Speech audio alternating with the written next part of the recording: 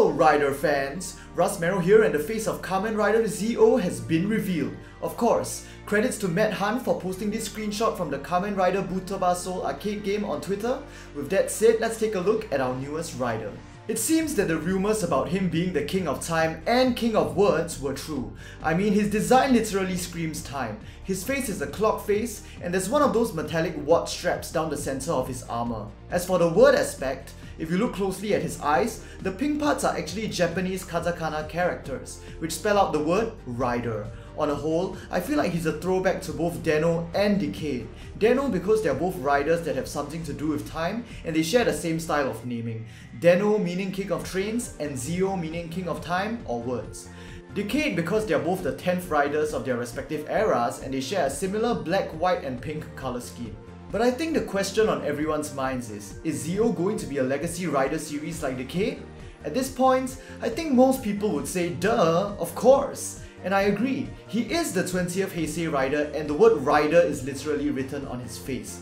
Time travel would also be a convenient mechanic to explain how the other riders get involved in the story as well. However, I don't think we should set it in stone just yet.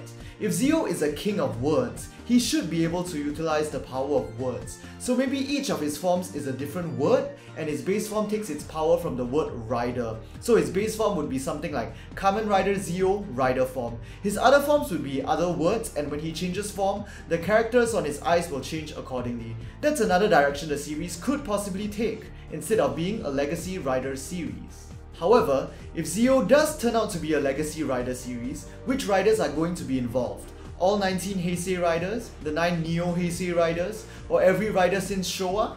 A recent rumor claimed that Zi-O's clock uses a 24-hour system and grants him the power of a different rider at each hour, so that would make 24 slots. Enough for all the Heisei riders and a few Showa. But if you look at Zi-O's design, it looks like an ordinary 12-hour clock. Of course, they could incorporate some mechanism to switch between AM and PM, but I think it's more feasible for them to include the 9 Neo Heisei riders only. So you would have 3 slots left over, one for Zi-O's base form, one for his final form maybe, and the last one could even go to Decade or Den-O for extra fan service.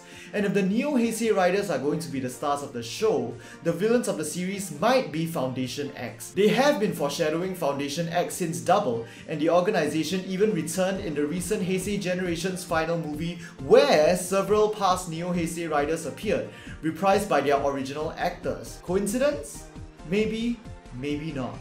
I have a lot more to say, especially speculation about what his Henshin items might be, but I think I'll keep this video short because we will be getting official news about Zi-O near the end of this month from Japan's monthly Televicoon magazine. So hope you guys will stay tuned as I cover the Zi-O information as it comes. Get hyped, and hope to see you guys in the next Kamen Rider video.